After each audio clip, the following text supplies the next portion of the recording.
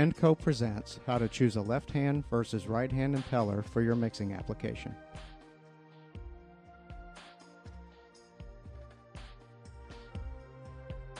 First, let's identify the parts of your impeller. In this illustration, we feature a marine-style impeller consisting of 3 blades and a hub. We use 3 methods for determining left-hand versus right-hand impellers: the blade angle on the hub, a palm demonstration, and the flow of material. First, place your impeller on a tabletop and view the hub from a side angle. A left-hand impeller blade viewed on end runs from top left to bottom right. A right-hand impeller blade viewed on end runs from bottom left to top right. Our second method to determine the hand of your impeller is with a palm demonstration. Place the hub of the impeller in the palm of your hand. Relax your thumb. If your thumb lies comfortably on the blade in your left hand, it is a left-hand impeller. You can do the same with your right hand.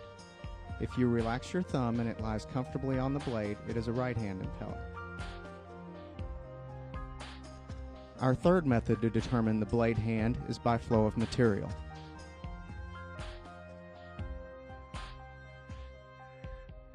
This chart illustrates with a clockwise rotating shaft, a left-hand impeller will direct your material flow downward, and a right-hand impeller will direct the flow upward.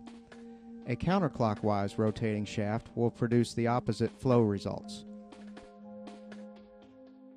In our mixing scenarios, we will demonstrate with a clockwise rotating shaft.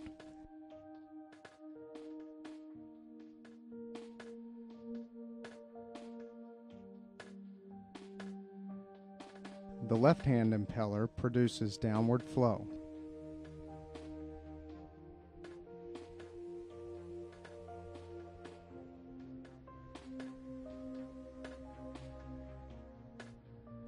A right-hand impeller produces upward flow.